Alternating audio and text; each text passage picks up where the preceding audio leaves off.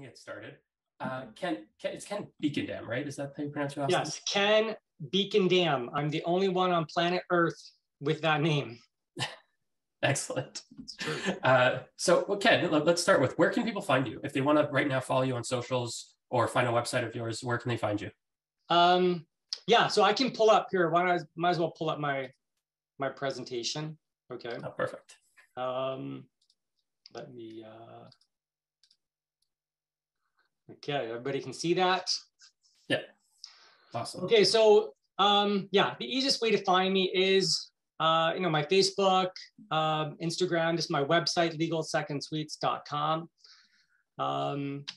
And so, yeah, today, we're gonna be talking about get more out of your home, SDUs, garden suites, garage units. We're gonna be getting into additions, commercial to residential conversions, you name it, Yeah, I'm just gonna say, Ken, I'm gonna let you introduce yourself and your background rather than reading your bio. You can do a better job of it. But I would say Ken's a friend. He's also a very well-respected investor. Not only does he have a large rental portfolio with himself and his family, manages a lot of units, but he also manages a lot of second unit, large renovations, commercial to residential conversions for other investors. So he has a ton of experience. He's very well respected. He's a friend. And this topic is particularly topical for today because there's literally an article announced today that the headline on CTV News is, Ontario announces sweeping housing changes that allow 3 units on one property. A little summary is, under the legislation, up to 3 units will be allowed on a residential lot without any bylaw amendments or municipal permissions. An example provided by the government shows a basement apartment and garden or laneway house could be built on a property and rented out to tenants. Duplexes and triplexes could also be built on single residential lots, regardless of municipal zoning bylaws. Typically, these things take some time. And the legislation would also make it so municipalities can't set restrictions on unit sizes or require more than 1 parking space per unit. So we've been figuring this out within the existing rules. The provincial government's trying to make it even easier to get this done because we need more housing. So with that being said, Ken, I'll leave you the floor. All right. So I have my contact info up here so that you guys can contact me, Facebook, Instagram, obviously, the website. I'll have this up at the end of the presentation as well, but please do feel free to book a consultation with me. It's free, there's no charge. I would love to talk to you about your project. And there's lots of different types of projects out there, and every project has its little nuances, and a lot of times it's very property specific. So the best thing that we can do is really to just jump on a phone call to talk about it, okay? And again, we can put the booking link in the chat, okay? And I'll have it again at the end of the presentation. Ken, we'll be sure to put your booking link on the recorded webinar page as well, so everyone can find it there, and we'll email it out to everyone as well. Okay, awesome. Okay, so yeah, a little bit about who I am before we kind of jump into all this stuff. So, I'm a solo dad. I'm a single parent. I have a 6-year-old son.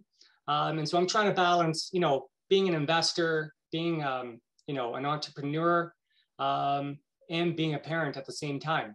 And, that does take some balance, to find that balance in life. But, all of us have are busy, right? We're all busy people. We all have our families, our children, our partners. And, real estate is also mixed in there as well. And so I'm no different than many of you guys. I am a designer. I did start out as a designer. I've moved more into consulting, contracting. More recently, I'm starting to call myself a developer.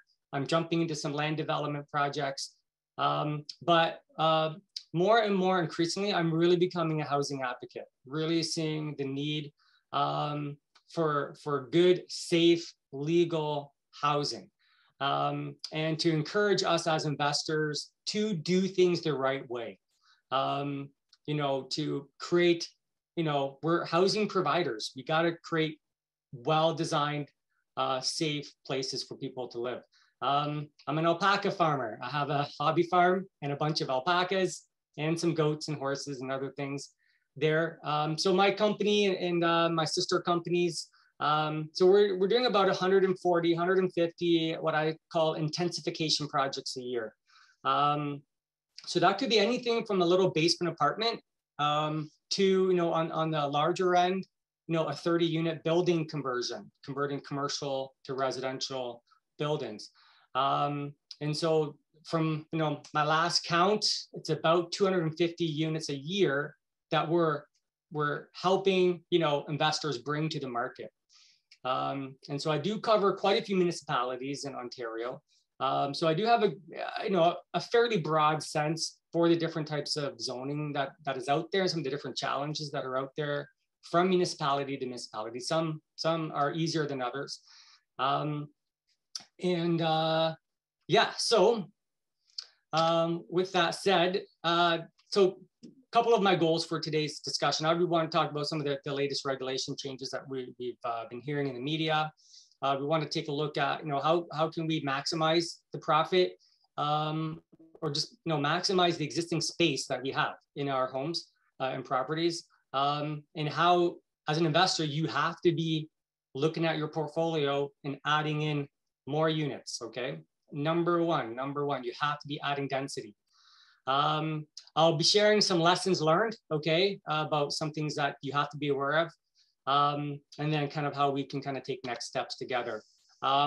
We see this trend happening everywhere, more density, okay, more housing units everywhere. People are getting used to the idea of living in a smaller space, okay, and it's basically out of necessity. But we're pretty much seeing, wherever we possibly can, we're seeing the need and people converting buildings and houses and whatever. Okay, so we need more units, and obviously today's announcement by the government, is really speaking to that. Basically, they're trying to do whatever they can to make it easier to build in more locations. Okay, so this presentation is not all about secondary dwellings.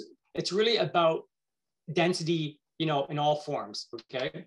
But basically, this is the types of things that we're looking at as far as what's an SDU, like a basement apartment, okay? That's a very typical, traditional type of unit. I'm sure many of us are familiar with that. We have the second floor units.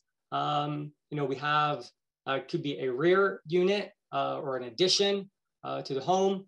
And then more recently, we've seen the coach houses, the laneway houses, garden suites, whatever you want to call them. Every municipality has different terms for these things, but it's basically detached units. So how do we get here? So back in 2011, they came out with Bill 140, the Strong Communities Through Affordable Housing Act. So that's kind of what started spurring this idea of more housing being needed, okay? The province kind of recognized that we need the private market to help with meeting the housing needs, basically allowing for a broad range of housing types, and basically declared that affordable housing is a provincial matter.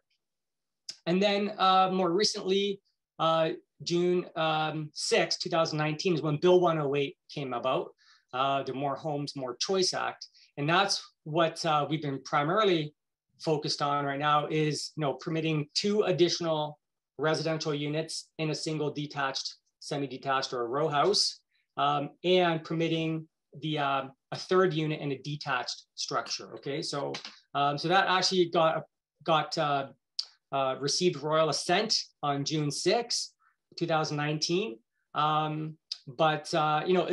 Once something receives royal assent, the municipalities still have to take time to amend their official plans and their subsequent zoning bylaws. And so we really weren't able to truly implement some of these bylaws until,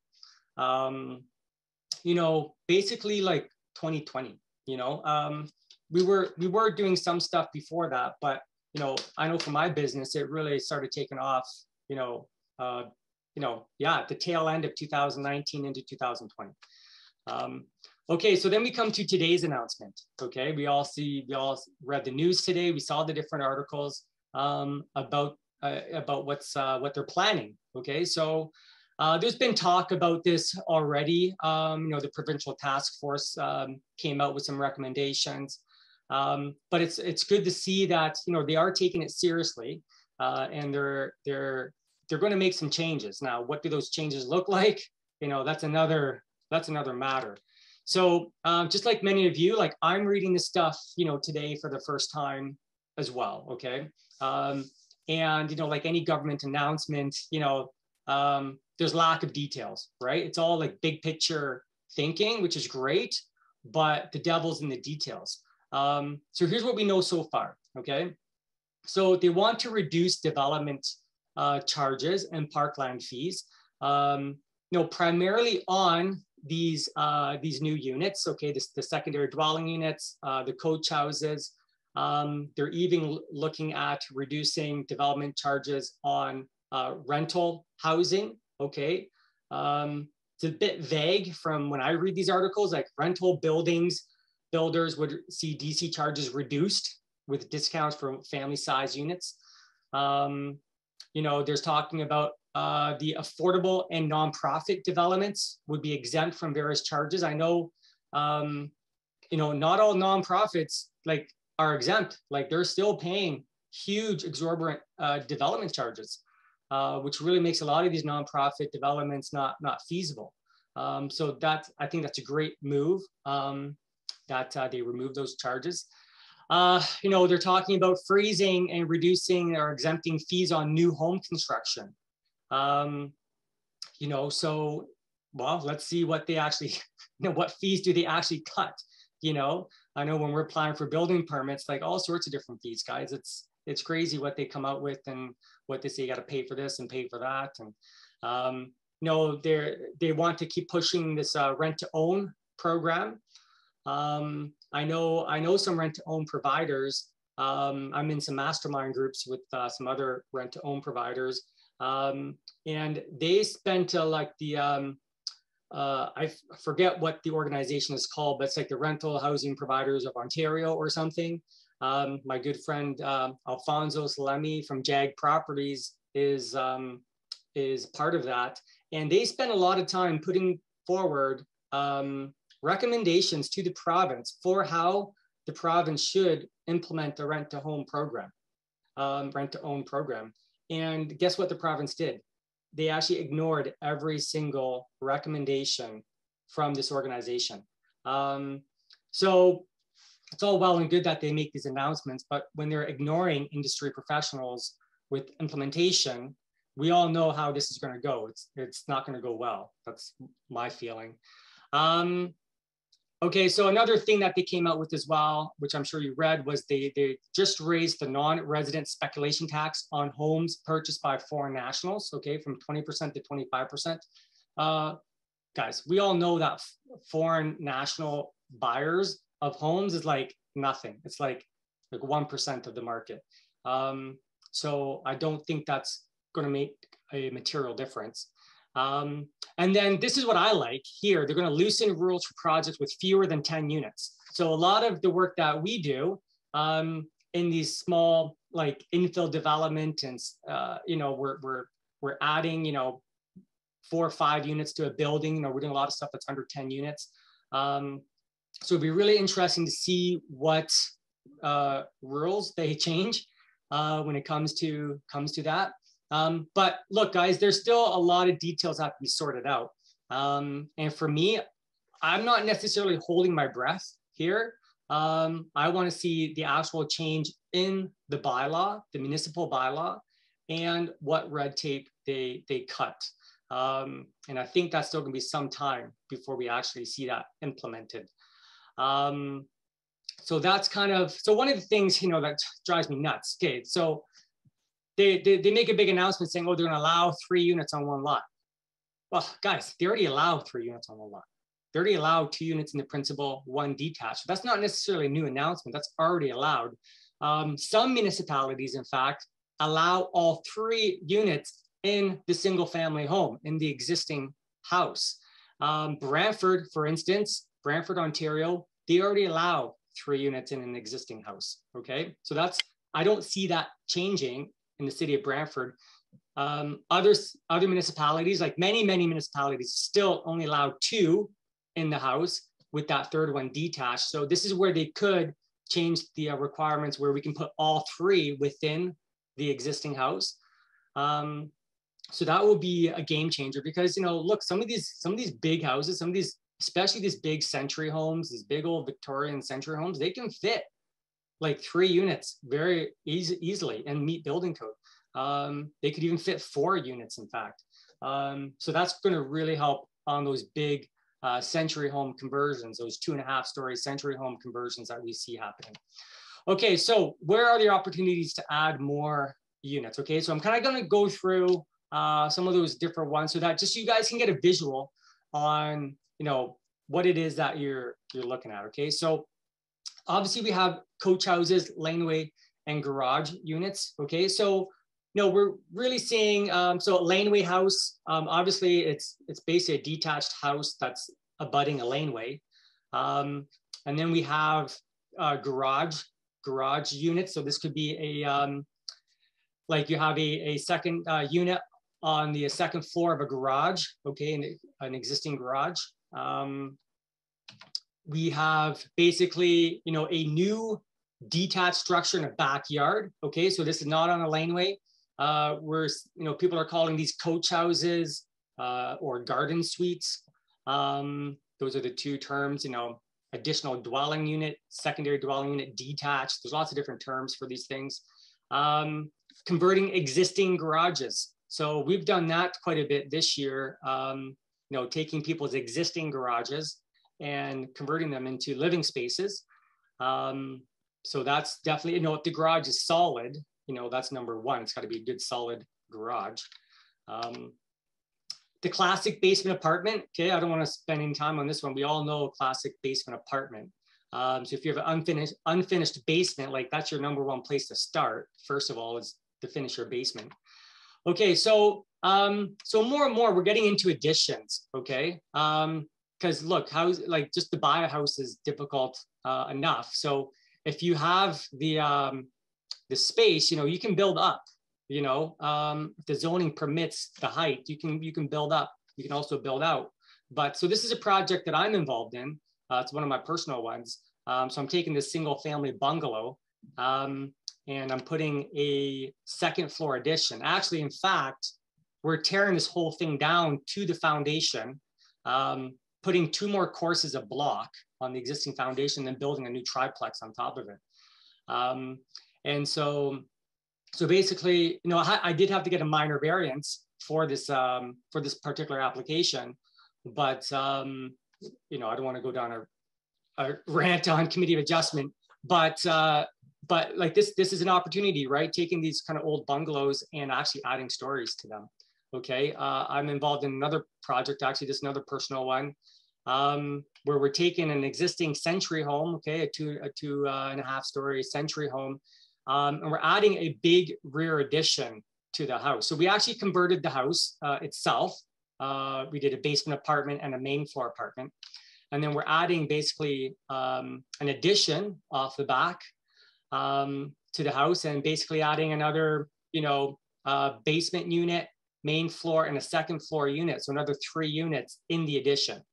So we're gonna have 5 units total out of this building. So, you know, if your property allows, you have the space and the setbacks allow it, you know, definitely adding an addition. Okay. Again, zoning has to permit the density. Okay.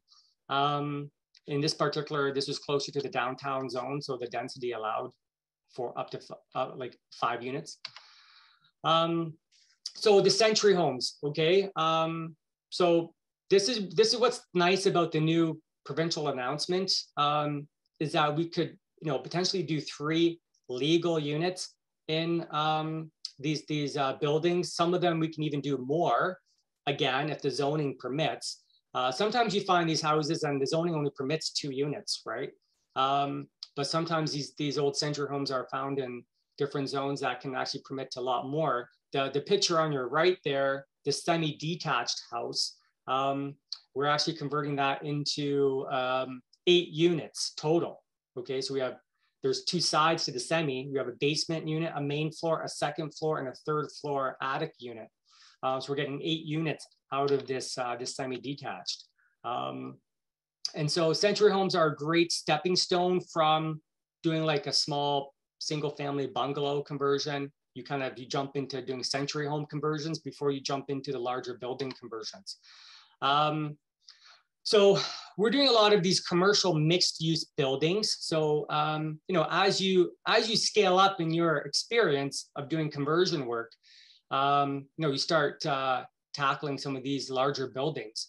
And what's nice about these types of buildings is oftentimes you can find them 100% vacant. You can find them partially vacant.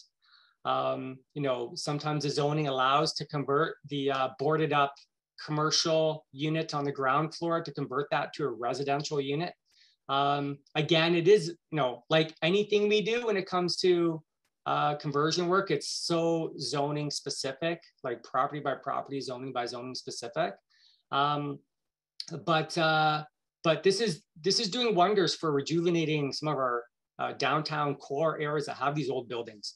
You know, what's nice about being able to do a commercial building is the fact that, yeah, sometimes there's no tenants. It's a vacant building and you're creating units that have never ever existed before. So you don't have to worry about like rent evictions and, you know, trying to kick people out because the buildings are already vacant. And what's nice about some of these commercial building conversions is that, you know, we can take advantage of anything 5 or more units. We can take advantage of the CMHC MLI Select programs, which is, you know, government financing, helping with these projects.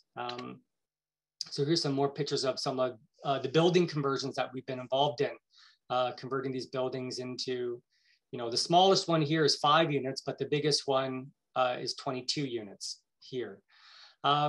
So this is the building that I'm involved in, me and my partners. So this is currently a vacant medical building, okay?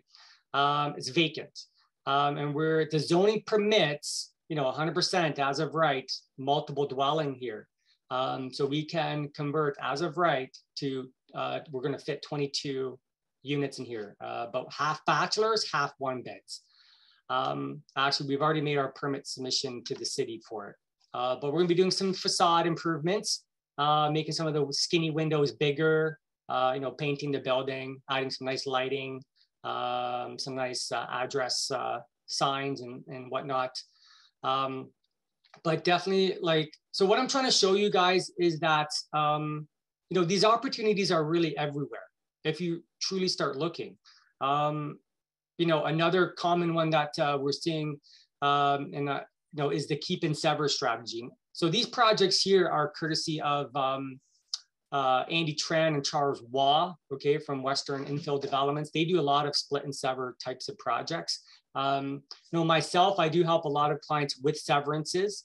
I know probably, I don't know, maybe 5, 6, 7 severances a year, you know, and getting into those types of projects. So yeah, looking for those double wide lots, those corner lots, you know, and trying to see if you can sever a lot, because that's huge value add if you can actually sever some land. Land is valuable, right? Okay, so so that's basically a quick highlight of the types of projects. Okay, your basement apartments, your coach houses, your additions. Okay, your large century homes, and your kind of rundown commercial mixed use buildings. Okay, and you know, every single city has them. We see them everywhere. So you have to open up your mind and imagine the possibility, because with all of these changes happening with zoning bylaws, you know, it's getting more and more permissive to add the density. Okay, so when you're out there shopping and purchasing a property, you know, the bigger the better. Okay, square footage is sexy. The more land you have, the better. Okay, because the more potential that there is to do something with that property. Okay, so we think we found something, right? That, oh shoot, okay, we can probably add, you know, X amount of units to this building. What do we actually do? Okay, so this is some of the things that we need to look for, okay? So I'm going to use the city of Hamilton just as an example. Obviously, that's the city that we're based out of. We have our office in downtown Hamilton, but I'm just going to use it as an example, okay? So with any project, okay, any type of intensification project, you have to know the zoning bylaw. You have to know the zoning designation for that property and what that property will permit, okay? Not necessarily what that building can accommodate, but what that property would permit as far as the density, okay? So you have to, if you're gonna be in this game, you gotta learn how to navigate city zoning maps, okay? And every single city has them on their city website. Some cities are better than others, okay? They have a nice interactive map where you can just type in the address and it pulls up the zoning designation. Other cities are really old school and you have to dig through the schedules and the zoning maps. But basically, you got to find out the zoning designation, okay? So here in the city of Hamilton, they have a nice interactive map. We type in the address, boom, it pulls up. In this case, it's a C designation. So then we go to the city website, we go under their bylaw. In this case, it's the former city of Hamilton bylaw. And we pull up and find out what's permitted under the C designation. Okay, so this goes for any designation. And basically you're looking for the permitted uses, okay? This is key, the permitted uses. What is permitted? What can you do as of right, okay? And we're looking for this type of language: secondary dwelling units, secondary dwelling unit, detached, accessory dwellings, duplex dwelling, detached accessory dwelling, additional dwellings, converted dwellings, accessory apartments. Every city has their different terminology for how they define these units, okay? So you have to look for these types of terminology, okay? When we get into the commercial buildings, we're looking for terms like multiple dwelling or dwelling units, plural. Dwelling units in conjunction with a commercial use or something. We're looking for something that tells us we can do more than 3 units for those larger projects. So really understanding your permitted uses is key, okay? And then obviously in the bylaw, it's going to tell you all of the regulations, okay? So a secondary dwelling unit detached, in this case, it's going to tell you your setbacks, your maximum height, unit size, number of bedrooms, parking requirements, etc. We're going to start seeing, in light of the new announcement, we're going to start seeing these bylaws get amended over time, okay? You got to give the municipalities time to go and amend their zoning bylaws. And we're going to start seeing some of these regulations hopefully be removed, okay? I know, for instance, the city of Hamilton just recently removed their parking requirements, okay? This was even before the provincial announcement. So we're going to see the rest of the municipalities fall in line when it comes to parking. But parking has always been, well, it still is until they change the bloody bylaw, but parking is still an issue, okay? In most cities, in most zones. So I'm being very general here, okay? Because it is very specific, but you do need, 1 space per unit in most cases. And this is oftentimes our biggest challenge, because those parking spaces have to be within the legal lot line. And sometimes there's landscaping requirements that have to be maintained. Parking can be arranged in lots of different arrangements, but it has to follow the parking bylaw, okay? But thankfully, it sounds like we're going to be having to worry less about parking with the new announcement. So to go talk about parking as an issue. So I applied for a garage conversion, okay, an existing garage conversion. It did make the media. There's lots of so we had a lot of NIMBYism about this project. It made the newspaper. We had a lovely local ward councillor there in the yellow jacket who, pretty much was an anti-housing advocate. He was not in favor of housing of any sort. He voted against the secondary dwelling unit bylaws. He's voted against lots of intensification bylaws. So he wasn't really our friend. So this was the property here. Typical bungalow. Okay, we did get permits as of right to add a basement apartment. But in order to get the garage unit in, we needed 1 variance for a reduction in 1 parking space, okay, to go from 3 parking spaces, which is 1 per unit. We could only fit 2 as per the parking bylaw. You know, so we apply for the minor, the variance application. Here's a picture of the existing garage, you know, good solid garage, underutilized, just full of junk, right? Like so many garages. But it could, you know, well, it will be a nice, beautiful living space for somebody. So, you know, we did our site plan application. We showed that we can fit 2 parking spaces. You know, we showed the existing garage, etc. So, you know, it goes through circulation, planning staff, recommend approval, you know, because planning staff are smart, okay? But this is what we get from our lovely neighbors, okay? We get petitions, we get signed petitions. I think there was like over 150 signatures. I couldn't even fit them all on my screen, but fighting against our application. So our variance was denied 9-0, okay? And this is, you know, this is not uncommon when it comes to adding density and intensification, right? We get a lot of pushback from neighbors, and this is something that we as investors have to, you know, develop thick skin sometimes in order to kind of fight against the nonsense that is out there. But, you know, Committee of Adjustment denied it based off of the pressure from the community and the local ward councillor. But guess what happens? 83 days later, the city themselves amend their bylaw to remove the parking requirement. And so basically we could then in turn reapply to get the unit approved. But what happened here is they caused, because they had you know, a not what I call a not like a not common sense bylaw, like a really outdated bylaw. So basically, because they didn't have a common sense bylaw in place already, they caused so much neighborhood strife and fighting amongst the neighbors for nothing. It was ridiculous. Long story short, this article gets posted yesterday. So here's me and my client standing in front of the garage with both of our building permits, and we're now proceeding with the construction of this unit. So that's what's going to be happening as of right?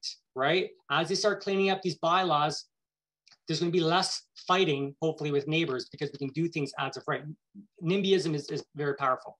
Okay, so moving on. Okay, so how do we get this done with during these tough times? Okay, so like one of the things is we have to be patient.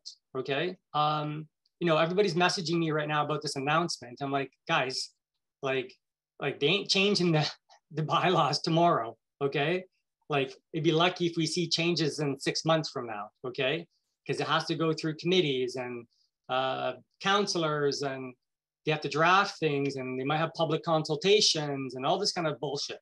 So you got to be patient, okay? You know, we still have supply chain issues. Like as much as they can ease the regulation, they haven't done much to fix the supply chain issues or increase the amount of skilled labor that's coming in this country. So we still have major issues with actually getting this stuff done. Actually building these units. There's many projects that are just taking longer to get completed, okay? Back orders, appliances, windows, hydro upgrades, you name it, okay? A lot of our buildings departments are understaffed, okay? So you also have to, give them some grace to a certain extent. We always like to berate our building planners and building inspectors and stuff, but they are under a lot of pressure. They're understaffed. So you have to be planning well ahead, okay? And you have to look for those projects that you can do more as of right, so that you can avoid the committee of adjustment. You have to be engaging your designer very early on in the process as you're doing your due diligence on the project to see if you can do everything as of right, or if it's going to trigger a variance or trigger rezoning or an official plan amendment. Last thing you want to do is buy a building and realize you can't put as many units in there as you thought, right? And you get into a lengthy kind of rezoning process. You just got to planning well ahead is key during this time. And, you know, again, we got to keep developing and maintaining our relationships out there. You know, things are going to, you know, as they continue to ease the regulation and more opportunities come up, you know, the demand has not gone away. Okay. The fundamental demand is still there. And so once interest rates go back to normal, we're going to see a huge influx of people buying again. So now is a good time when things are slower out there in the real estate world is to work on your power team. Okay. You know, talk with the agents, the lawyers or accountants or designers, build your power team, develop relationships with your trades. And, you know, I've learned this the hard way. Don't burn bridges, you know, as frustrating as it can be sometimes when we do intensification projects, you know, you got to be friendly. Okay. You can't be rude to the people at the building department or the planning department. You know, a lot of these people are just frontline staff. And, you know, so oftentimes, you know, we know more than they do about the requirements. And so sometimes we have to educate them. No, don't get me wrong. A lot of times I'm getting educated on bylaws and building code from them, but same thing. We also educate them. It's like everybody's human beings, right? Everybody, you know, everybody's learning. Everybody, you know, makes mistakes. So you know, we just have to be nice to people. Okay. Okay. So just some lessons learned getting into this stuff, especially when you're looking at building new or adding a coach house or an addition. Okay. Is to get a legal lot survey. Okay, I don't know.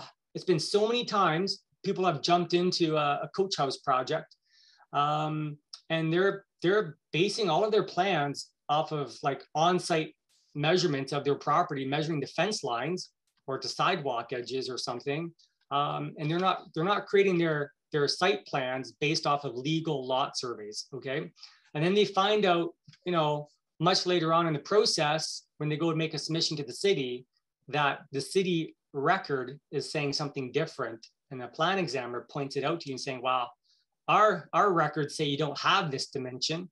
And now all of a sudden you've triggered a minor variance or something. So really, really important, guys, when you're doing coach houses, any sort of new construction on your property, whether it's an addition, second floor addition, doesn't matter, get a legal lot survey. And you know, it can take, you know, 8 weeks sometimes or longer to get a survey. So it's been, for me, I've learned the hard way. It's caused a lot of delays on projects sometimes. Soundproofing. So, you know, for anybody who knows me, I'm a big advocate on soundproofing our units, right? We're in the industry of creating housing, creating nice spaces for people to live. Soundproofing is huge, okay? And there's, you know, I've done some testing on soundproofing. I got some videos that are out there on it. The bare minimum building code for soundproofing is crap, okay? That's why if we just do bare minimum code, we still get noise complaints. We still have people moving out. You know, so you have to go over and above code when it comes to soundproofing. And there's lots of products out there. Like the main one that we're using is Sonopan. It's a good cost-effective way of getting additional soundproofing in your project. And this will make or break a tenancy, okay? I've seen it very often. I've been involved in a lot of conflicts with you know, investors and their tenants about noise. And because of lack of soundproofing products that were installed. I've seen tenants move in and move out. And causing a lot of infighting between tenants because of noise. So it's either you pay for it now or you pay for it later. At some point in time, you're going to pay for lack of soundproofing. It's not necessarily fair to just put it on your property manager and say, well, I'm not managing the property myself. My property manager is dealing with the complaints. Well, that's not being a very good investor if you're just passing off your complaints or your issues to somebody else to deal with. You're not being a very good housing provider. So guys, focus on soundproofing. We're out here to make good, safe, enjoyable places to live. Ceiling heights, okay? Learn this the hard way, especially when we're finishing our basements. Okay, there's been lots of times when the basement height is too low, and we find out too late in the game and the inspectors aren't allowing, they won't pass the inspection. And then we have to go work backwards and dig out the basement and do benching or underpinning. So it can get very costly. So you really have to know your heights, double check, triple check, especially up front before you purchase a property. Very, very crucial. Okay, so I'm just about to wrap up, and then we can jump into questions. But you know, when it comes to this type of work, guys, you have to get professional drawings done, okay? Especially when you're doing coach houses and additions, you know, site plans are key, showing parking, landscaping, setbacks, you name it. And these site plans should be drafted ideally off of a legal survey, okay? Just looking at city aerial maps or measuring the fence lines is not satisfactory. Okay, you can download my checklist, legalsecondsuites.com/checklist. You can find me again on Facebook, Instagram. Please book a consultation before you dive into a project that you're uncertain about. I'd rather spend 30 minutes on the phone with you to catch any issues before you start putting in firm offers on properties. Okay. Okay, so Luke, okay, so I'll pass it back to you. We can jump into questions. There's going to be a bunch of questions and stuff like that. But look, guys, opportunity is everywhere. It's really, the name of the game right now is the bigger the better. Okay, the bigger the building, the better. The bigger the house, the better. The bigger the land parcel, the better. Okay, because that means we can add more units. And right now, it's all about adding units. Okay, we can no longer just do a single family home and a basement apartment. Like that ship has sailed a long time ago. We have to be doing tries or fours, 6, 7, 8, 10, whatever. We got to be adding units. I believe strongly that the future is in housing creation. Okay, not just housing renovation, housing creation, creating housing units have never ever existed before. So, all right, Luke. Awesome. Thank you very much, Ken. That was awesome. What we're doing is, again, if you look at the bottom of your screen, guys, there's a Q&A section. So any questions you have, instead of putting in the chat, put it into the Q&A section. After my presentation, Ken and I are both going to be answering questions from the Q&A that you drop in there. So I'm going to get started. Let me see if I can figure out how to share my screen. So, do you want me to stop sharing my screen? That would make sense. Stop share. Okay, there we go. Share screen. Okay. 1 second here, guys. Okay, so here's a question. Or do you want to start, Luke, or what? Oh, wait. All right. Can you see the coach house slide? Yeah. What do you see? Oh, no, you don't. Do you see it? Do you see the coach house slide now? Yeah, I see it. Perfect. Okay. All right. So a little bit about me. My name's Luke. I run the largest wholesaling company in Canada for real estate. So we buy houses across Ontario, Quebec, well, mainly Montreal and Quebec, and British Columbia, and mostly around Vancouver. And what we typically do is we buy them to resell on the MLS or to sell to other investors. That's what we call wholesaling. We've bought about 650 houses to date. We buy about 250 houses a year right now. And then my wife and I as well, we have about 100 rental units in our rental portfolio. I'm also a father to a 2-year-old little girl, and my wife Jess and I run the rental properties together. So some of the things I wanted to touch on in particular, I thought I'd just give a little bit of a sample about what I'm doing on a couple coach houses in Ottawa, in part to show how it's different in every city and you have to follow the rules that they have. And also how, it can help you think differently because of the business we're in, we typically don't just target the homes you would typically think of for an SDU or a coach house. And we try to see, well, what's the best opportunity with this home? And sometimes it can be adding different units. Personally, in most areas I invest, I want tenants to be able to park a car, whether or not parking is required. And I typically prefer them not to have tandem parking where they have to move a car to get them out. That's a personal preference. It's also easier to manage, I find. So there, even though some cities may allow you to have parking spots in tandem, I prefer not to deal with that. So if there isn't street parking, I typically limit myself to however wide I can get a driveway is going to be. If I can get 2-car wide, I'm going to typically limit myself to 3 units, or if I can get 3 wide, or find a different way to manage it so that you can park 3 cars without and get them out without moving another car, then I'll be willing to go up to 3 units. So the first example I'm going to give you is under construction. So I don't have the finished pictures, but I think it's an interesting project. To start, here's some of the background on it.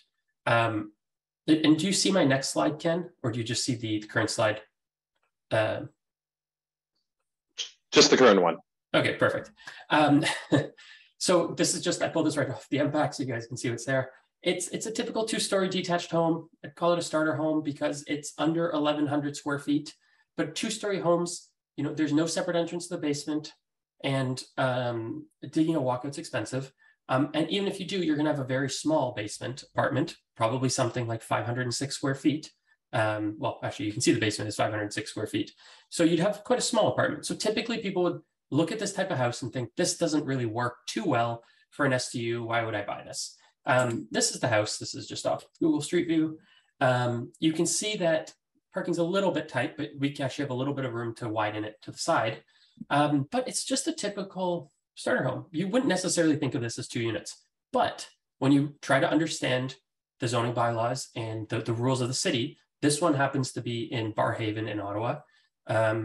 And you have certain things you're allowed to do. So here you can see it's actually not a very big backyard. It's a 35 feet by 100-foot lot. And you can see both on the plans, on the survey plans, and on the GeoWarehouse drawing, you can see the size. You would think you can't really build a coach house here. However, we were looking at the rules and what we're allowed to do. And Ottawa has very specific rules. And I mention this in part because it causes problems for different reasons. And every city has these, I don't want to use the stupid word, but I'll call them a little bit stupid, little quirks. Ottawa, for example, has a rule where a coach house has to be either less than 1 meter to the lot line or more than 4 meters. So your coach house can't fall between 1 and 4 meters of a lot line, which is strange. And then of course, if it's less than 4 meters, you can't have a window on that side in that bylaw. So it actually ends up creating additional costs, of course, in part because if you're less than a meter from a lot line in a small yard, you're going to have additional frost-proofing costs. It's going to be very hard to go vertical with less than 1 meter there. So for a little bit of context, what it looks like, this is a not too great picture of the backyard. There were cedar hedges all along everywhere, and we tried to keep them as much as we could. You can see this is not a big backyard. And this is the cement slab that we poured. And also note that different cities have different rules. Ottawa, for example, you're supposed to tie the water and sewer to the house. And of course, we did separate meters. So that's the slab poured. That is the framed in and outside insulation on it. It's around 500 square feet. And that is again, this is not finished on the inside yet, but that gives you an idea. We recently closed on the outside. So I'll go back to the beginning. That's what we were working with. And that's what we finished with. Something I will say about what Ken said, and is important here, is we've got some projects where we're dealing with committee of adjustment. One of them is a consent application where no minor variances are even allowed. And yet, we're still getting a lot of community opposition, neighbors who don't want more buildings in their area, all of that. And we've been kind of pushed back multiple times.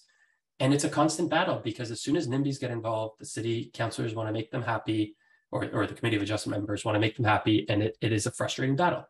In this case, as Ken said, we followed the rules where we were allowed to build this as of right. I know this looks very big for the yard, but we followed the rules to a T. We were able to get a building permit without asking for any variances, which meant the neighbors weren't circulated any information about the building. And we started building and the neighbors went, "What? I called the city and they said you're allowed to build this. How can you build something so close to my lot. That's the rules. That's what's allowed. And that's why we're able to build more structures. And from that, the announcement today, it sounds like that's what they're trying to do more of, trying to remove NIMBYism and opposition, because of course, many people will say, yes, we need more housing, but I don't want this near my house. Go build somewhere else. And then when you go somewhere else, they say, well, I don't want that near my house either. So go build somewhere else. And then you don't end up building anywhere. So this was allowed as of right, and the neighbors were shocked, and yet we're allowed to do it, and we're doing it. So this is what it looks like on the side, or what it looked like as it was being built, a little closer to now. The inside framing. This is it spray foamed, because we're actually using electricity to heat. It's actually going to be a heat pump for the majority of the space, because this is a bachelor. I'll call it a junior 1-bedroom when I'm listing it for rent. But there's not going to be a doorway between the living room and the bedroom. So it is one space. It'll have airflow, so one heat source plus electric baseboards as backup, which likely won't be needed with a well-insulated shell. And then there it is, drywalled in. It's a little further than this now, but that gives you a good idea. Where we're looking at now, the plumbing that's coming out of the ground, that's going to be where your sink is, dishwasher beside it, and the back behind it's going to have, sinks, fridge, stove, etc. There's a small utility room, and yeah, that's the coach house. So one of the things I wanted to mention on this specific property was the slab. So this is something, again, when you deal with someone like Ken, who knows the rules in a specific city, it's going to be a little bit easier for you. Ottawa, a little more difficult for us, especially as we're trying to figure things out. This slab, cost us $31,000. Yeah.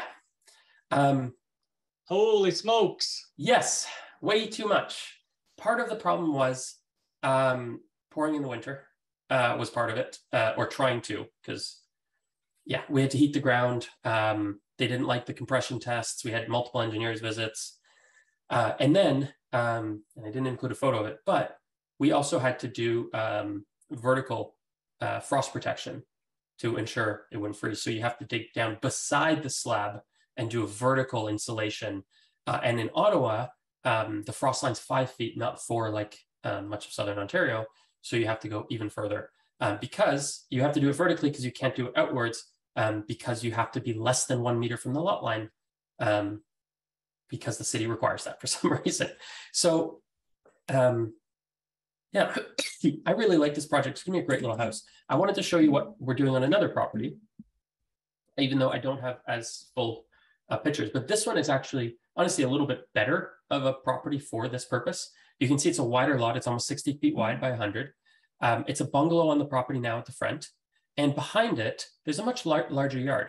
And on top of that, there is a side street. So it's a corner lot. So what we're going to do is the coach house, they're going to park in the front. They're going to walk along the sidewalk, and they're going to have a gate in the back fence, and they're going to have their own yard and their own little house right in the back. It's going to feel very separate. It's going to feel like its own house. And other than sharing parking, they're going to feel like two separate houses. You can see on the drawing the proposed coach house here. It's going to be somewhere around 450 square feet. It's going to be, again, a junior 1-bedroom. So we're building these quite small, in part to keep construction costs down. One of the things I like about the coach houses is compared to basement apartments, which are excellent as well for different reasons, but you tend to have more water issues in basements.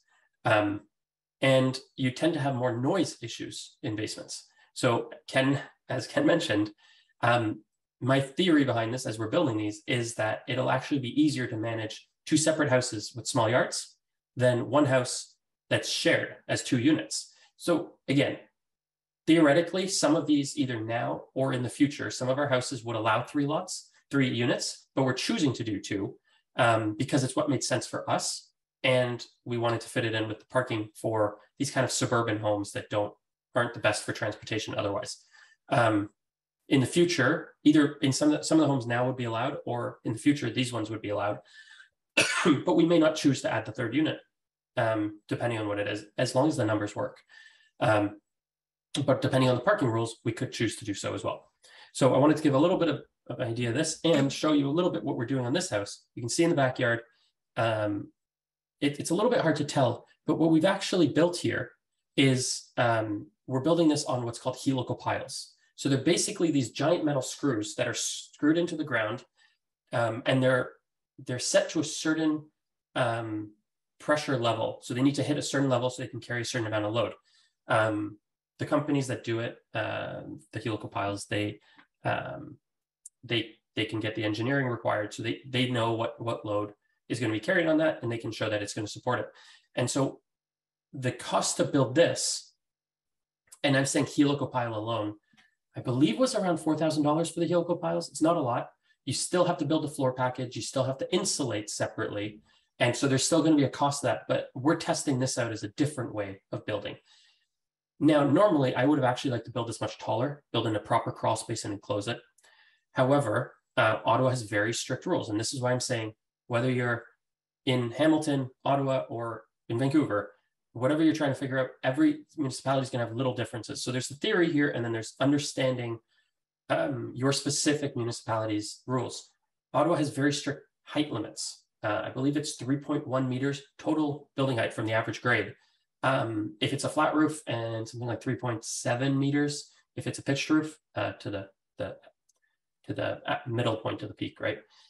So you're very limited on height, which means I would like to have a better crawl space, allow you properly insulate it and run plumbing and everything through it. So we're trying to build it a little bit tighter. That's why we did slab on grade for the last one. I've seen in Ottawa people do basements, but the basements end up very deep underground because of the height requirements. You can't have that sticking too far above ground. So you end up with a basement that's very far underground and has very little windows. So we thought cost-wise, it'd be worth trying something like this. So that's what we're doing. Now, one of the things I would also say is, someone might ask, well, you've got this bungalow. If you see on the bungalow, or if you saw the front of it, you'd see there's a door right off the side that goes up and goes down. So you can access the basement separately. But in this case, the bungalow's basement was actually in very good shape. Already had 2 bedrooms down there, already had a full bathroom. And to do them properly for an SDU, all of that would have to be torn out. We wouldn't have been able to save everything. So we would have been starting from scratch where we have already a very good basement, which adds value to the main home. And so for us, we were able to rent the main home. We're able to rent the main home for more money than we'd get for just the upstairs unit, and then separately rent the coach house for maybe a little bit less than we get for the larger basement unit. But combined, we're getting about the same amount in rent as doing a basement and a full duplex conversion. And the coach house is going to cost us less to build than putting in a basement apartment. So this can be adding this to existing duplexes. This can be taking a single family home, making 3 units, or this can just be a different tool in your toolbox. When you look at a different home, you could, for example, take a semi-detached house and go, hey, am I allowed to put a coach house there? I can buy that inexpensively, but now I can put a coach house in the backyard of that. So I'm paying $100,000 less for the semi. And then I'm able to put a coach house in the backyard because that lot happens to work. Some lots just happen to be wider than the ones in the neighborhood or whatever it is. So depending on the city, remember the rules. I believe you're allowed to build technically as small as, Ken will know this better, but something around 170 square feet. Is it 170 plus bathroom, Ken? Do you know? Like the minimum size? The minimum by Ontario Building Code, not city. So it's I believe it's 188 square feet. Okay, plus 10 square feet or so for the bath. So you could technically build a 200 square foot unit in theory, but you may not want to build that small. But just so you understand that it is a possibility to build quite small. Another thing that I'm excited about is these rules is we own some cottage rentals as well. And so as the province is announcing that you're going to be allowed across the province to build up to 3 units on a residential lot, depending on how each municipality defines it, we might look at some of our rural properties that have a lot of excess land and go, wow, we could build a really cool cabin elsewhere on the lot separately because it is on one lot instead of applying for a severance. And now we could have two Airbnb or short-term rental cottages operating on one lot and have less cost of that. So there's so many exciting opportunities with this. If you want to follow along with the specific coach houses that we're building, I've been posting them here on our Just Luke Invest Instagram page, where my wife and I share some of the projects in the multifamily. And then these are the coach houses here in the middle that I circled in red. If you want to follow along as we build them and finish them. And that's where to follow us. And I believe most people here will be on our buyers list. So if you're looking for off-market properties and you're not on our buyers list, or you want to send it to someone else, you can go to offmarketbliss.ca. And that is the end of my presentation. And how do I stop sharing? There we go. Okay, so now is a good time to go into the Q&A. Ken, are you ready? It would help if you unmuted yourself. Perfect. I started to answer some of the questions, okay, in the question and answer, just because I thought. Because you don't know how to stop working. Yeah. But yeah, I know. Let's we can talk about some of them with the group. Absolutely, that'd be great. So we'll appreciate on it. We can both expand on. One of the questions was the cost, right? The cost of a ADU. So, you know what? I actually today I had a meeting with a modular home builder, and this was the topic that we talked about is the cost, right? So right now, the problem that I see is that you can build these things a number of different ways, right? There's lots of different ways that you can go about building a coach house, right? Or a laneway home. Are you doing it in a more traditional manner? Is it traditional stick frame? Is it on a poured concrete foundation? Is it on a engineered concrete grade slab? Is it helical piers, right? Is it a 2-story structure? Is it a 1-story structure? You know, what's your total gross floor area? Are there basements? Sometimes people are adding basements into these units now too. So the cost per square foot is all over the map. Like I know people that are doing it downtown Toronto have a very different price per square foot than people out in Haldimand County, okay? Or Norfolk County or some rural county somewhere. It's big picture, like I've seen, you know, people throw out numbers around $200 a square foot. I've seen people tell me, Ken, it's $500 a square foot, you know, but it's like anything, it's scope of work. So it's really hard to put a cost on it. It's so specific to your project, okay? So that's really the long and short answer. Yeah. It depends, okay? Absolutely. And I would say, so people know, Ottawa, I have found personally, because I've done duplexes. For some context, my first duplex conversion was in 2013 in Aurelia. Back when duplexes were relatively new and Aurelia wasn't really allowing them easily. And I actually had to, I needed a minor variance because my lot was 1 meter not wide enough. And I went to the Committee of Adjustment and they denied me because the neighbors came and they were older and they didn't want, you know, potentially the 2 units being rented to students and all of this. So I appealed it to what was back then the Ontario Municipal Board and was able to, I won't say I knew what I was doing. I was guessing around and I managed to figure it out. I managed to get it done, but managed to appeal it. What was wonderful was, like Ken said, the city planners are smart. They know what's required. So at the Ontario Municipal Board, I had to summons the city planner, the senior city planner who wrote a favorable report for me to get a minor variance. And so Aurelia had to basically try to oppose its own senior planner reading his report saying this should be approved. So they really had no way to defend it. Anyway, so we got that approved. But for the reason I was saying that was this duplex conversion cost me $55,000, including paving a double wide driveway, a full basement, 3-bedroom, 1.5 bathroom, legal duplex, legal second unit, and adding laundry upstairs. I was able to do that for $55,000 in 2013. I have spent as much as $275,000 doing a large, it included a lot of the upstairs work, included a flat roof, but this was a 4-bedroom, well, 4 bedrooms up, 1.5 bedroom up, bathroom up, 4 bedrooms down, 2 bathrooms down, with a separate walkout and everything. But I spent as much as $275,000 on a basement apartment, and that was finished in the last 12 months. The coach houses that I'm building, I think I'm going to be able to build them out for about $150,000 when I'm done. But again, I'm building them very small, and I'm trying to find more inexpensive ways to build them because I think it is so important. I want them to be durable, but I also want to be able to build enough of them less expensive because it is so important to add to the housing stock.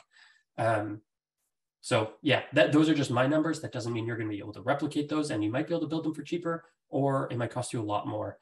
I found when you go to a lot of these, the general contractors who deal with just homeowners, you're going to see very high prices. And Ken, I haven't figured it out with a modular builder to make something that it all seems to make sense. Yeah, like I had a great conversation today with the modular guy. But basically, he flat out told me, it's like, it's not going to be cheaper than stick framing, you know. And I was under the assumption that modular is going to be a more efficient way of building, therefore less expensive. But the problem is it's not. Modular building can be equally as expensive as, traditional frame. The benefit of modular building is that a lot of the work can be done offsite, so that really can reduce your on-site construction. But anyways, I left the meeting. Is great, but I'm not 100% sold. Modular, I got to see it to believe it. Okay, moving on. We got other questions here, Luke. Okay, so there's a bunch of questions about like zoning specific questions. Oh, sorry, you know what, Ken? Just because we have a few questions here that touch on this. Okay. I don't know if you know that because I haven't done one of these. How do you find they compare the cost to build a detached STU versus converting a garage to an STU? How have you found the costs typically? I'm not saying necessarily an amount, but are you finding it more expensive to convert a garage, or keeping the structure actually is cheaper?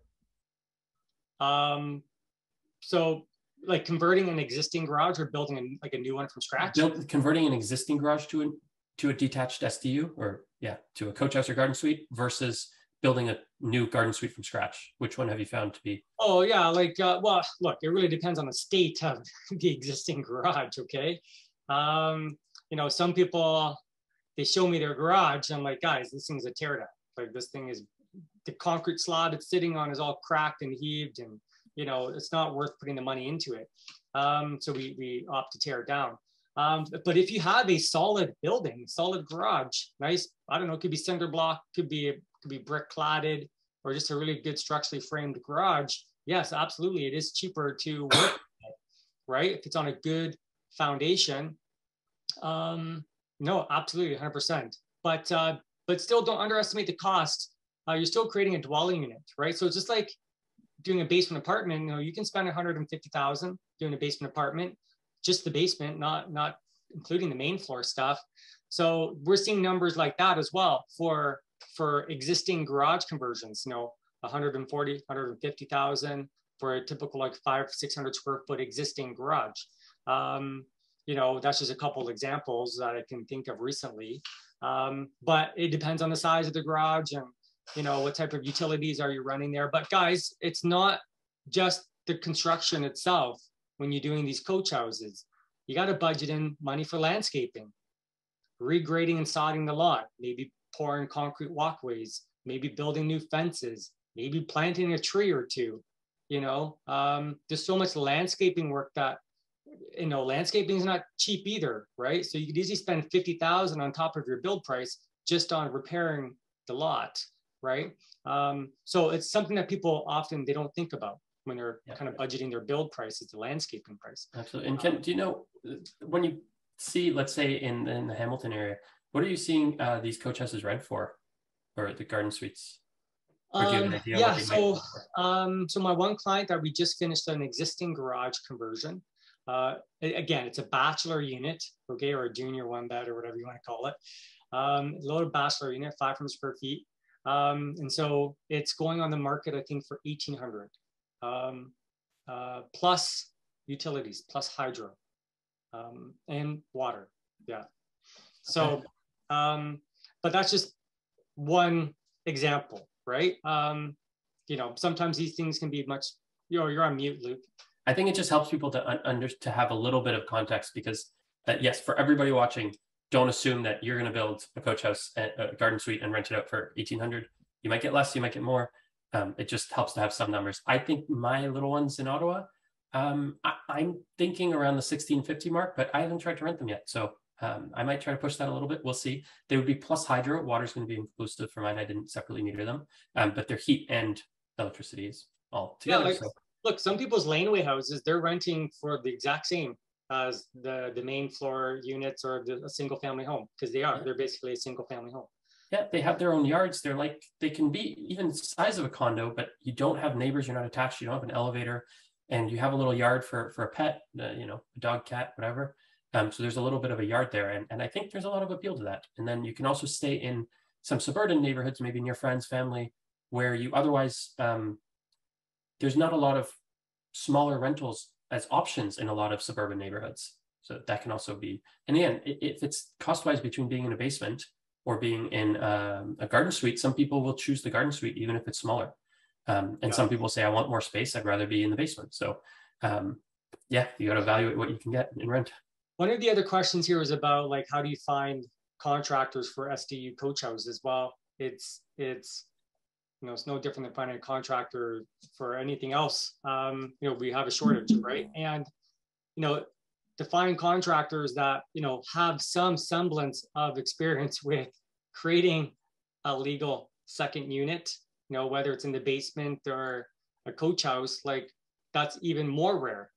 Okay. Like, you know, there's lots of, you know, contractors who can do work on single family homes and, you know, but they haven't done work on a legal conversion project before. And it's not like it's difficult to learn, but, you know, there's just a lot of contractors who just haven't had that experience yet, you know, and definitely if you're a contractor listening to this video, you know, you got to get yourself educated on conversion work, because this is where the future is, you know, it's in housing intensification. So you got to learn what fire separation is, you know, and soundproofing and stuff like that. But yeah, like if you're going to hire a contractor to build you a coach house or something, I'd be hiring a contractor that is already doing legal, you know, conversion work already, okay, on a regular basis. Absolutely. Ken, one question that there was as well is, do you find it's always cost effective to maximize density versus having larger units? Great question. Great question. So when we're looking at a building and trying to figure out like the unit count or the layouts, it's really like, so, you know, when I hear that question, I'm thinking about some of the larger building conversions that we're doing. So some of these 20, you know, 22, 25 unit building conversions, and we're trying to decide, okay, you know, what's the ratio of bachelors versus 1 beds versus 2 beds. And it really depends on where the location is. Like, what is the tenant profile in that area? What rents out easier, you know? Like a building conversion downtown versus like a bungalow conversion, you know, or a coach house or a century home, like someplace out, like it's going to demand a different type of unit, right? You know, like the projects that we're doing in the downtown cores, you know, they're bachelors and 1 beds, you know, they're not really, we're not doing 2 beds, or there might be 1 or 2 in the mix, but it's rare, you know. Definitely not doing 3-bedroom units in those units, but the bungalow conversions or something, 100% 3-bedroom units, 2-bedroom units. We're not doing 1-bedroom units in those houses. It doesn't make sense, right? That's not, you're targeting the wrong tenant profile if you do that. So yes, you know, and it depends on like a lot of factors, right? Obviously there's just minimum building code requirements we have to meet for minimum room sizes and natural lighting. And you know, you might be working around existing windows or existing support columns or what have you.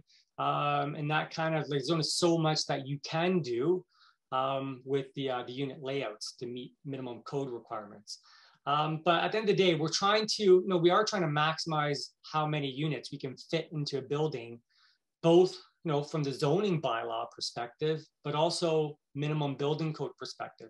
Just because zoning bylaw may permit 4 units doesn't mean that that building that you want to convert can do 4 units as per code. Sometimes it can only do 2 or 3, right?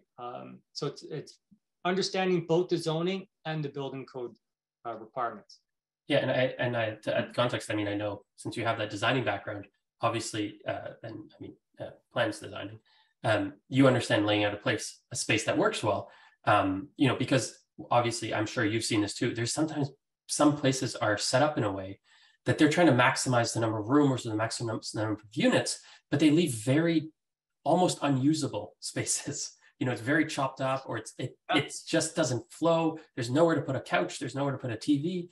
And you're like, okay, it meets the minimum requirements, but how do you live here? And I know you take that into account, and you maybe take it for granted because you've been seeing it so long. But yeah, I mean, that's something I always, sometimes I have to have these kind of hard conversations with an investor who wants to do a 3-bedroom unit in a small basement, thinking that they're going to get an extra $100 worth of rent or something, or that the house is going to be appraised more because it has that extra bedroom. Well, okay, good luck renting it out. If it's a cramped, if it's a cramped 3-bedroom unit versus a more spacious 2-bedroom unit, what do you think is going to rent more? You're going to probably get more rent for that spacious 2-bedroom unit than a cramped 3-bed, right? Absolutely. Anyways, and on the same line, I'm probably closing shortly on a property in Gatineau in Quebec that I think it's about an 1,800 square foot 2-bedroom. So it's kind of excessive for a 2-bedroom unit. So there is a balance. And I would just say for me, I always try to look at, highest and best use of every property, same as you do. And sometimes that's more units and sometimes it isn't. And one property I bought that's near a college in Ottawa, it's a semi-detached bungalow. And in the same area, I had taken one and divided into 2 legal units. In this particular one, it already had a full bathroom in the basement, as well as a wet bar. So kind of a kitchenette, and 2 bedrooms, but it wasn't legalized as a second unit. So instead of illegally renting them separately or gutting the whole basement and starting from scratch, I said, well, this is already here. I don't have this large renovation cost. It actually is better for me because it's near college to rent to a large group of 5 friends. And I'm getting $3,000 for a 5-bedroom semi-detached house that, it was a few years ago now, but I paid in the low 300s. So that one made sense as is. But then again, in the same neighborhood, I took another semi-detached in bungalow, and that had an oil furnace, unfinished basement, and I stripped everything down and redid it properly with 8 bedrooms and 4 bathrooms. So across the 2 units. So it really depends partially on what you're tearing out, right? Because if I say, hey, this is already good and the numbers work the way it is, this actually might work as a larger unit, right? Or maybe I add 1 bedroom to this basement, but I use it for a larger group of students because it's in a college area versus 2 units. But then I look at other situations and say, well, this isn't good the way it is. So now I'm going to be tearing it apart anyways. What's the best that I can put in here? And I know you're very good at that, Ken. So I help some investors convert some, let's say it's a 15-unit building. We're going to bring it up to 20 units or something. So some of these buildings, these older buildings, they got excessively large 3-bedroom units in the downtown core that they cannot rent. Nobody wants a 3-bedroom down there, right? So we're subdividing these units into a bachelor and a 1-bed, and you know what, the building's full because there's demand for that type of unit, right? Okay, here's a question: with the risk of a global recession looming, is now a good time to invest to increase units? Great question. The fundamental demand is there. The underlying demand is there. The problem is, it's because of all this fear that's in the market with interest rates and a looming recession, which you do have to take seriously. You don't want to put yourself into a bad situation. But we are seeing price points come down in a lot of markets, and we're starting to see a lot of good opportunities present themselves, right? And when a lot of people are running from the market, it's a good time to be looking for those opportunities, right? But you got to be in a financial position to do it. And as long as the fundamentals of real estate is still there, you buy in a good neighborhood, you buy a good property, you do a good value add renovation, you increase the density, you make good, safe, legal, beautiful housing units, you're not going to go wrong. Okay, but you can't over leverage yourself either, right? And so now is more important than ever to really have those tough conversations with a mortgage broker or somebody to take a look at your portfolio, see how it's performing from a financial perspective, to make sure that you have a buffer, right? That you do have a cushion, okay? But absolutely, guys, the future is in housing creation, okay? The bigger, the better. Square footage is sexy. So absolutely 100%. Yes, we're still buying, me and my partners, I think we've bought in 8 properties in the last like 8 months, 10 months. They're all value add projects. They're all projects where we're adding more than 1 unit, 2, 3, 4, 15, 20 units to the buildings. These are projects that are sometimes longer than 8 months, 6, 8 months. Like sometimes these projects are a year, 2 years long to get completed. So you also got to think about where things are going to be in 2 years from now, and make sure that you're planning today for that future, right? And things do take time. Planning does take time. A minor variance can take time. Building permits can take time. So you do want to be planning ahead to where the market is going to be. You want to skate to where the puck is going. Yes, and I would say, kind of just expanding on what Ken said, but I completely agree with. You're going to see like the typical burr right now. I understand why it can be scary to people. You're buying now and you're going to finish, let's say, a basement apartment in 9 months, 6 to 9 months, and you don't know where prices are going to be, values in 6 to 9 months, and you don't know where interest rates are going to be in 6 to 9 months.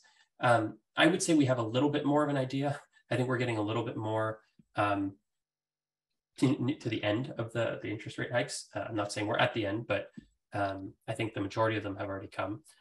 So I think, and that also depends on your investing thesis, what you think is going to happen, and your viewpoint on how many more interest rate hikes are going to be, how much more our prices going to fall in certain areas. So understanding that will help.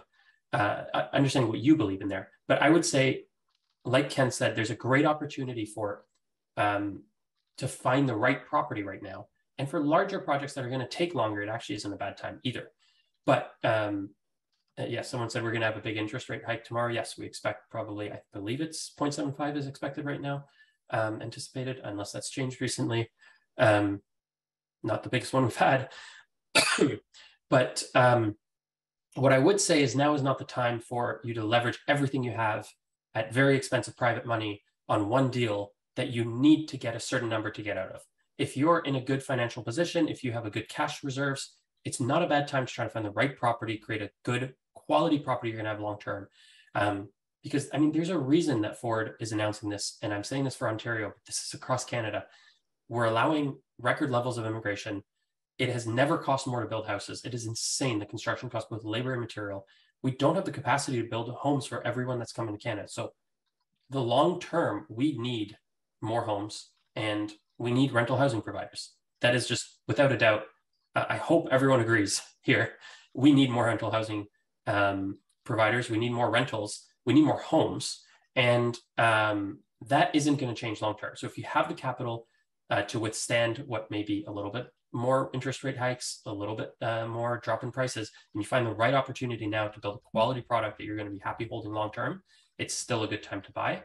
And that's what I'm doing, as I've given examples of stuff that we're still buying. I just bought 2 condos in Hamilton this week or last week.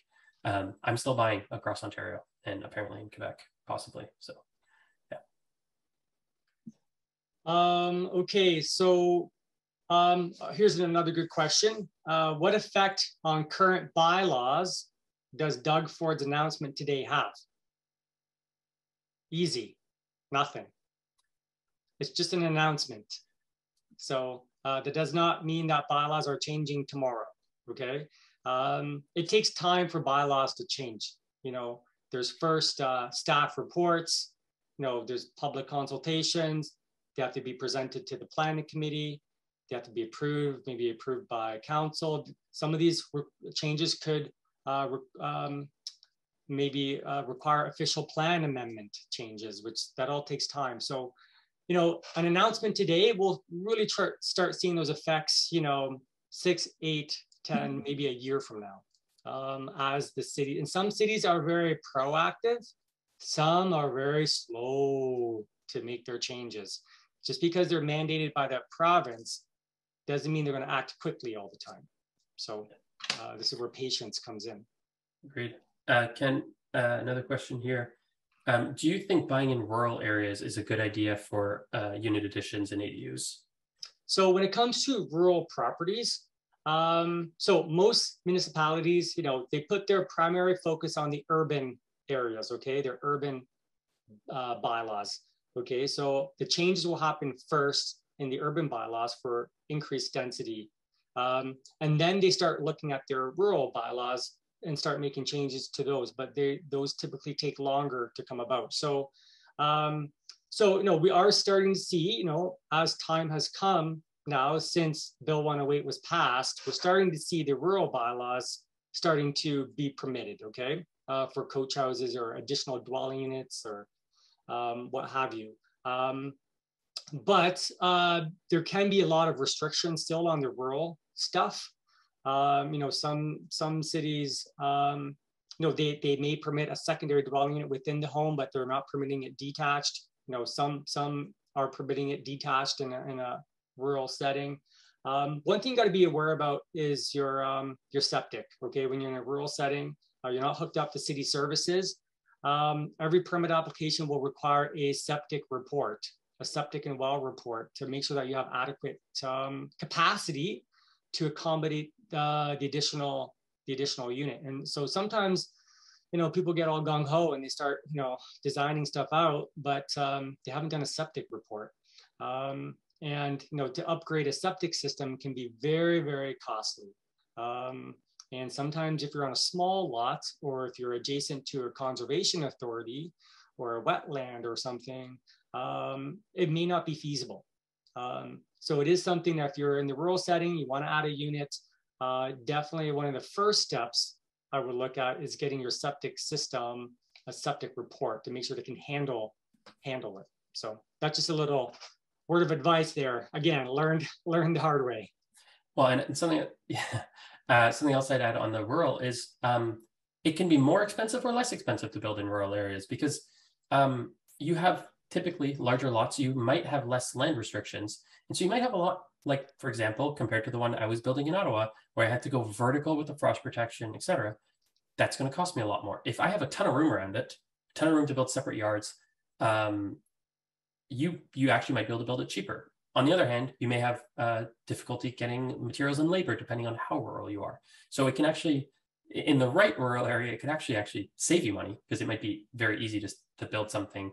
And often in rural areas, not always, but building inspectors are a little easier to deal with. They can be a little more lax and a little less stringent on certain things. I don't mean build bad buildings, but some of them go overboard. And I find that more so in cities. So you may have, it may be easier to build. It may also be more expensive to build if you can't get the construction labor and materials at a reasonable price. Yeah, like most rural stuff I'm seeing, they're quite big, because they have the space, they have the setbacks, they have the lot coverage, so they tend to be much bigger structures. So obviously that's going to cost more, Yeah, absolutely. Someone was asking, how do I evaluate a city to determine if it's worth the investment to add units? I don't know if you have any thoughts on this. Yeah, great question. I get asked that often, what about this city or that city or this city?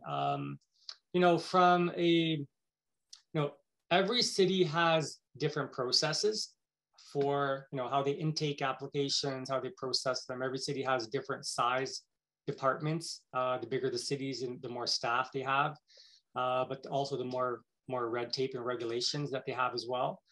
So big picture, like the bigger the city, the bigger the headache. Okay, the smaller the city, the easier it is. So like a lot of these small little townships and rural communities that we do applications in, there's only like 2-3 people, behind the desk. And so, they can review applications very quickly because they just don't have a lot coming in, right? And it's much easier to phone them and they pick up, So yeah, the bigger the city, the bigger the headache, the smaller the city, the better it is. So if you're going to use that as a requirement, look at these small little rural townships, it can be very easy to do projects out there. Yeah. And at the same time, it might be a bigger headache in the bigger cities, but you typically can charge more rent in the bigger cities. So there's balancing that up. So there's no right answer. I don't know if there's any city that would say, this is the city you need to build in. It also depends on how much you want to spend. Some people would rather spend more money buying and building this out and then getting more rent. So you're basically making a similar return, but on a larger dollar sum, so that, you know, it's fewer tenants for the same percentage return, versus someone else might prefer to buy a more inexpensive build to start and build something more inexpensive, even if the return percentage is going to be the same and the dollar total is less, but it's also less dollar total invested. So you also have to look at the price point that you want to be investing in. And again, there's still certain things that can rent.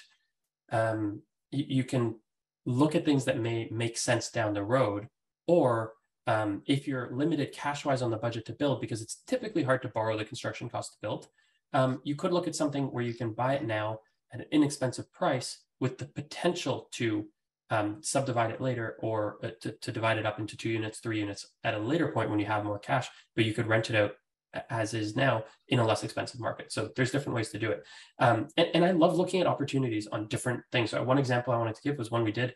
It was one of the images Ken used to show what, you know, a second unit was, is we bought a side split in that had an addition, a 350 square foot addition with bathroom built.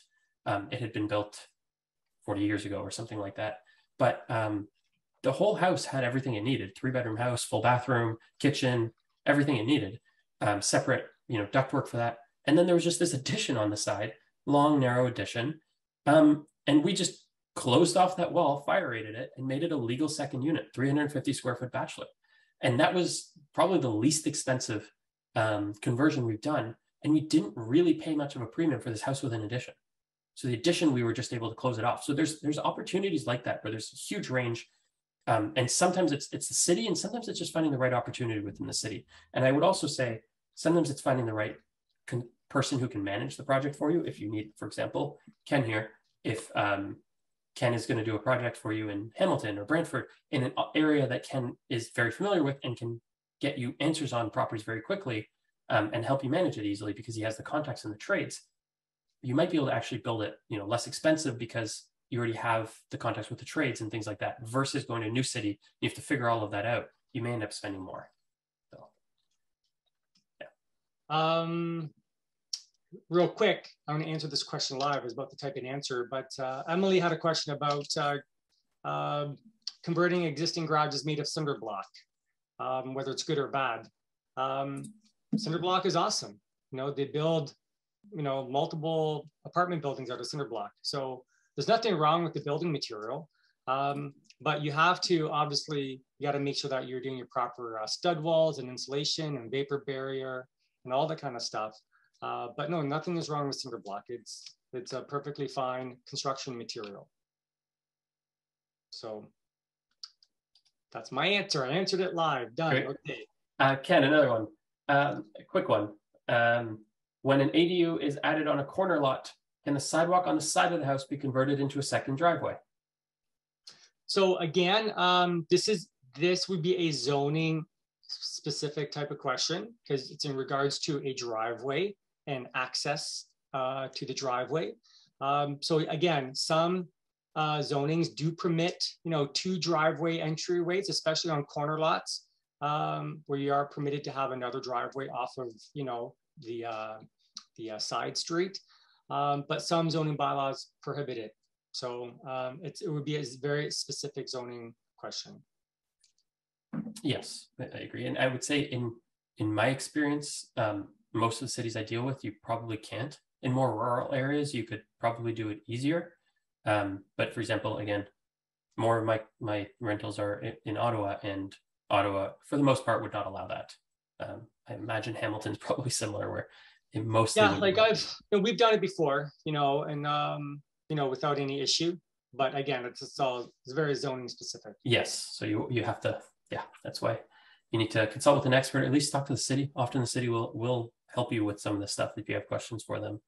It can be hard to reach them right now. Everyone's backlogged on labor with the pandemic. But here's a great question. Question. I purchased a semi-detached in Toronto with an in-law suite. Should I get permits and turn it into a legal suite? I plan to rent up and down, out. I was wondering with today's announcement, does it mean I can finish my basement without going through legalizing the suite? How long is the wait if I do a legal conversion with the city of Toronto? Okay, so this is a question about whether or not you should legalize your already existing illegal unit, okay? So today's announcement doesn't mean that, you don't have to still, go through a legalization process to get your unit recognized. You still have to do a building permit application and still make sure that you're complying with, whatever the current zoning bylaw is at that time. Today's announcement hasn't changed a single zoning bylaw. We'll see those changes happen over time, but no, you have to still take it through a legalization process. Look, there is more advantages to having your unit legal than not legal, okay? Very quick, number one, it's legal income, okay? So we all struggle with qualifying, okay? We all need more legal income to our names. So having another source of legal income is huge, okay? That's number one. Number two is just, you can sleep good at night because number one, your tenants can't, complain on you about an illegal unit. A neighbor can't complain on you about an illegal unit. I've seen so many people get put into a hard place because of their own tenant, okay? Their own tenant living in that unit, finding out that it's not a legal unit, holding them hostage, calling the city on them, and they getting busted by the city. I've seen so many cases where, these new smoke detectors, they're super, super sensitive. So you get these false alarms going off, tenants freak out, they call the fire department comes down, it's an illegal unit, they notify the building department, boom, you get an order to comply posted on your door. It's not worth it. It's getting so easy to legalize these days. With all of these changes, it's getting easier and easier. There's way more benefits to legalizing than not, and at the end of the day, if you want to be a good housing provider, you want to be a good, decent human being, do it the right way. Legalize it, don't be afraid of it. The reason people don't legalize is because they're afraid of the process. They're afraid of the unknown. And yes, there is a cost associated to legalizing, but it's a cost of doing business, right? And this is where, a person like myself, this is where we step in and we help you figure it out, right? Like to me, because I've done a lot of conversion work, it's not a scary process to me. This is the process you have to go through. These are the steps and we help you with that. But the number one reason why people don't want to legalize is because it's a fear of the unknown, because they don't know the process. So you gotta hire a professional to help you, but definitely it is well worth it to take it through the legalization process. Yes, and I would agree that I would lean towards legalizing where you can, drastically lean towards. There are some situations where it basically is almost unfeasible to legalize, at which point it'd be a question of whether it should even be occupied in the first place. There are some older Toronto homes, very low ceiling height, bad access, no windows. There's some not so legal, but yes, consult a professional, whether it's someone like Ken or an architectural designer who's used to drawing these kinds of things. They can tell you whether it's feasible, and if it's just, even if underpinning might be worth it, but they might get to the point where they're like, well, it's not really it's going to be $400,000 to make this legal. Okay, then that's maybe a question where it's not worth it. The other thing I'd say is, what if someone dies in your illegal unit? What if there's a fire and they don't get out? And is your insurance going to cover it? What's the liability on you? Is that worth it as well? I always worry about that. So here's real quick. I don't want to go too much into this, but you got to be legal with both zoning bylaw and building code. Okay, so if you can't be legal with zoning bylaw because it doesn't allow the amount of units you want to do there, at least be compliant with building code, especially fire separation, smoke alarms, means of egress, an egress window. Make sure you're covering the basics, okay?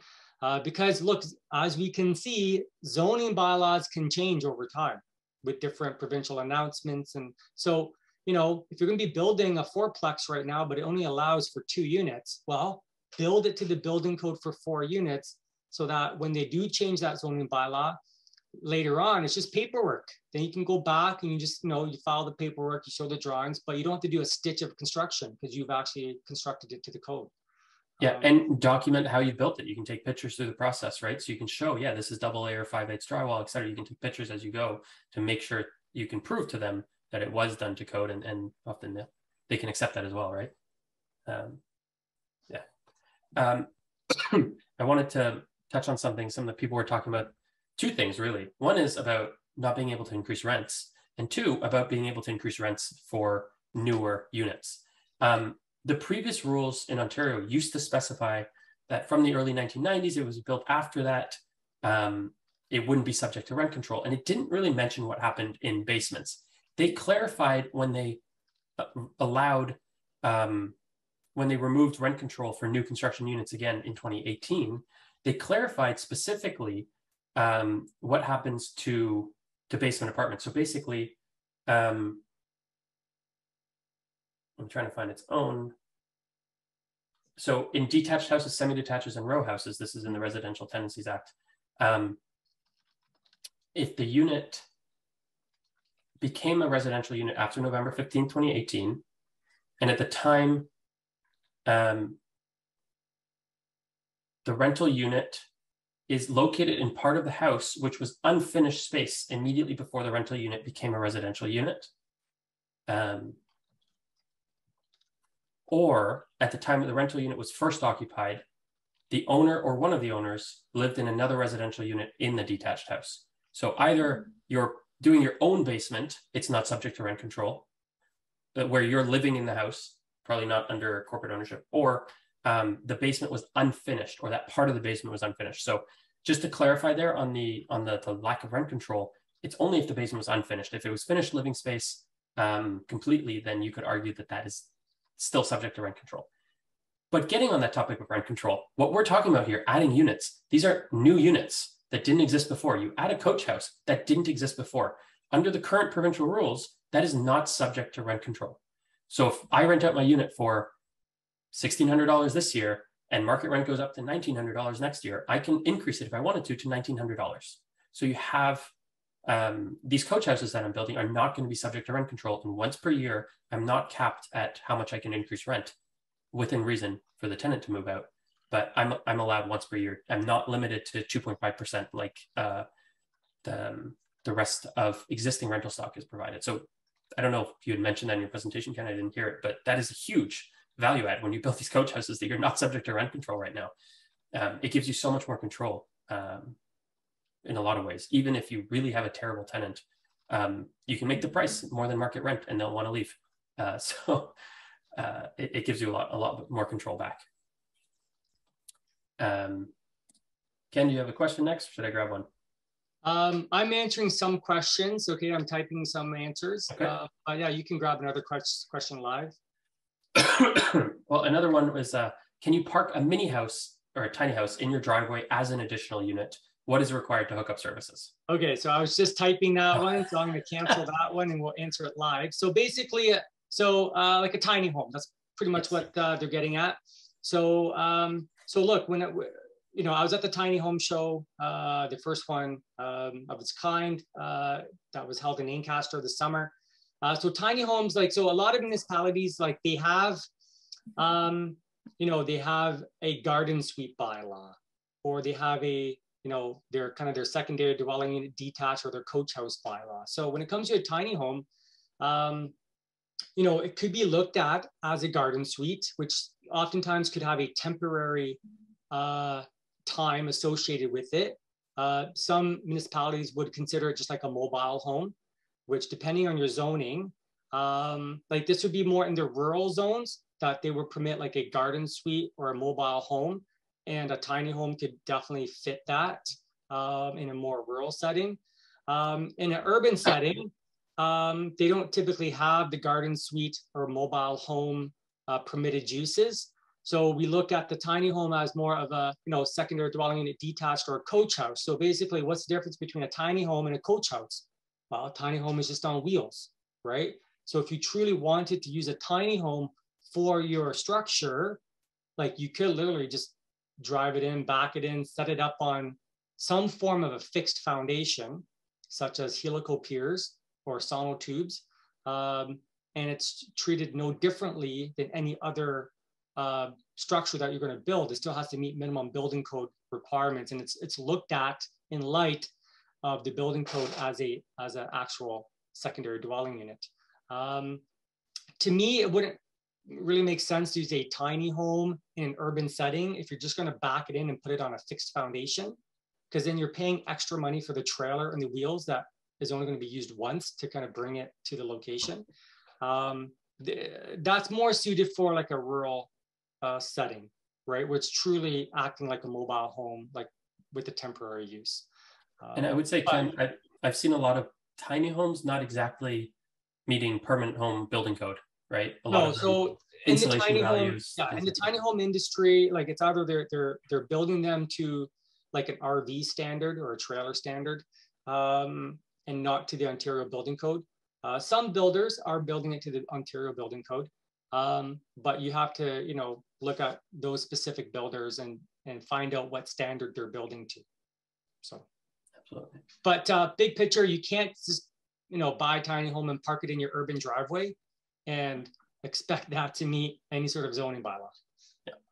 Yeah. We're just going to take a couple more questions quickly because we're going to wrap up at 9, which is in 5 minutes.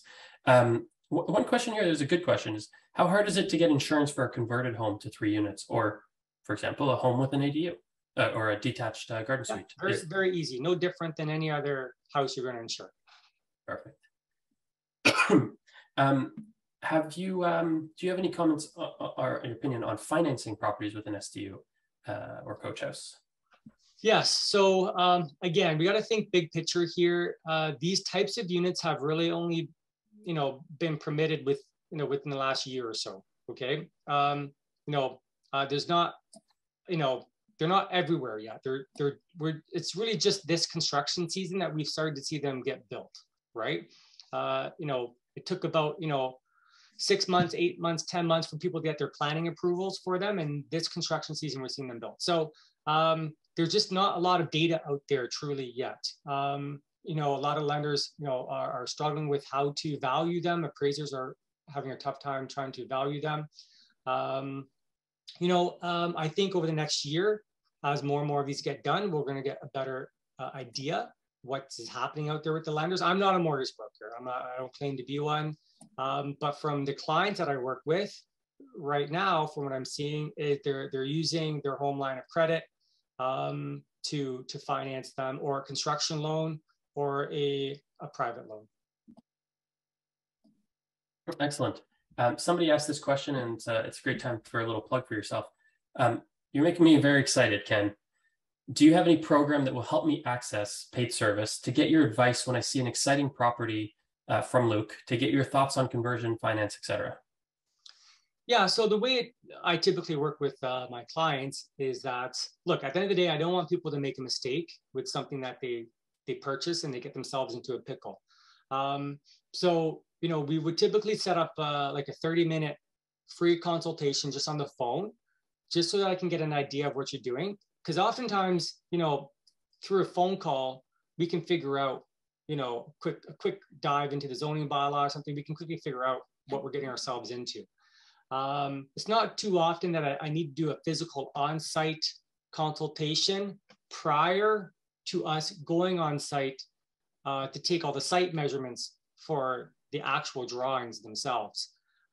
Most things we can figure out, virtually through looking at zoning bylaws, looking at aerial pictures, Google Street View. Maybe clients will send videos or photos of this space. So if I do need to go on site prior to us being engaged for drawings, then I do charge a small fee to cover my time. But I'd prefer us to get it sorted out over the phone, which 9 out of 10 times we can. Absolutely. And there's that Calendly link. Someone was asking for it. Again, as we said, when we send out the recording tomorrow, we're going to include that, the link to Ken's website and his Calendly link if you want to get in touch with him. I think, Ken, this is a good time to wrap up. I'm really glad you were able to join us today. Obviously, you've got to be the best, if not one of the best in Canada at this topic. So we really appreciate having such an expert as yourself, me adding a little bit of commentary as compared to you, a beginner in this space. So yeah, really appreciate Look, I'm learning just like everybody else is learning. The only reason I know what I know today is because after you do a few hundred applications, and you get told you're wrong all the time, and you get told that you designed something wrong, you start to learn and you start to fix your mistakes. It's only through hard work of doing it often that you become an expert in something, right? So it's always just constantly, like every day I'm reading a zoning bylaw, right? That's the only way you get good at this stuff, is you have to be deep in it.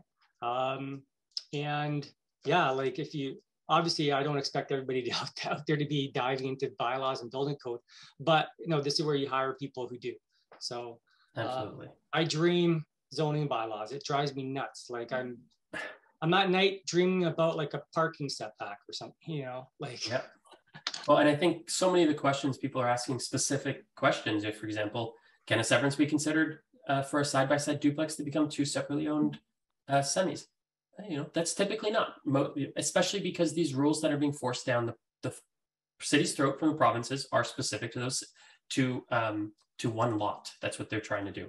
But my point is on that is just all of this is it depends. As Ken says, he reads different zoning bylaws. He hasn't just memorized one and considered it good enough.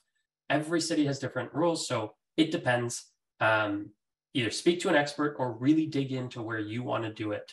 And even then, you're still going to want to speak to an expert, even if that's an architectural designer who's used to drawing these, so they'll know the rules. So do your due diligence, but look for opportunity. There's a ton of opportunities out there that people are missing out on, both price-wise right now and just, things with cinder block garages that'd be great to build, with excellent structures in certain cities, with additions that could be additional dwelling units, with great raised bungalows with excellent basements that are underutilized.